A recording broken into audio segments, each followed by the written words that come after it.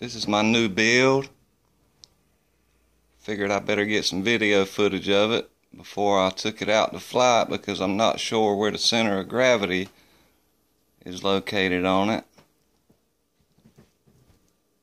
So I just wanted to get a little footage of it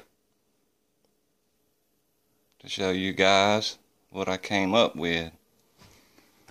This is my latest design. It's a pusher jet, electric pusher jet with the motor on the back of it. Servos mounted into the wing with elevons only. Each elevon has its own servo. Battery compartment.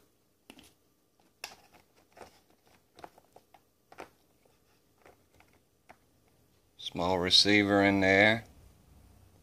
Battery all the way to the front. Got my ESC back tucked in towards the rear of it. I like this one a lot. It's my favorite one so far. And I hope you guys like it.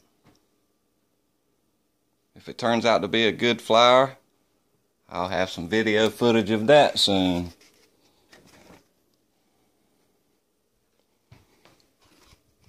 But so far, haven't flown it, and this is what I got. It's made with foam board. Got a KF2 airfoil on it. 1950 kilovolt 400 size outrunner with a 6x4 prop.